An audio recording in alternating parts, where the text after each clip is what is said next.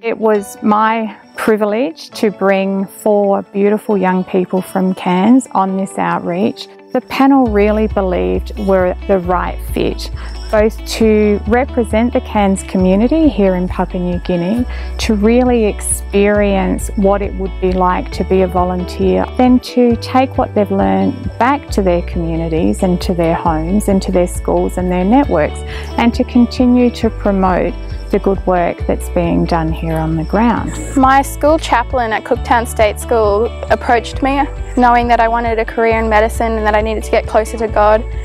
And he asked me if I wanted to join YWAM since he had heard about it. And then we found out they were doing the Youth Ambassador program, so we got in touch with Yolonde, and then we had to go through a process of watching videos and writing down what we felt about it. I was just pretty amazed in the whole video. You see the staggering statistics and you think, wow, you know, we're so close to this country, and I never even knew that they were in such a health crisis.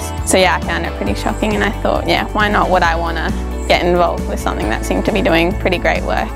Age is not really a barrier on the YWAM ship. There's always need for people. Everybody has a role to play. So I would encourage all ages, doesn't matter how old or young you are, get in, get your hands dirty and have fun. Being in PNG has definitely inspired me to make some changes. You know, it makes me think that I have to make sure that I'm always grateful for all the things that I have and not to take granted for that. If I have a sniffle or a little headache, I can go take some Panadol, or I can go to the doctors for anything when they're paddling 2 weeks on a canoe just to reach a doctor that might not even be able to help them.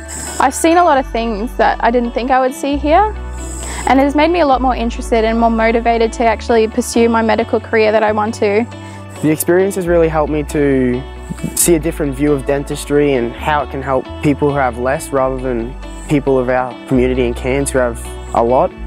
And I think next time when I come back as an orthodontist or dentist, I'll be able to bring more to the table and just give more than myself. I love the culture, I love the simplicity, I love the land. The land is beautiful, it's just untouched. Coming on the YWAM trip was another way for me to really feel and sort out what I would like to do. So I've definitely enjoyed teaching a lot, and I know that's definitely a possibility for me in the future. There are obviously a number of people that I would like to thank. Firstly, this wouldn't have come about without Wayne and Sue Fitcher from Getaway Trekking.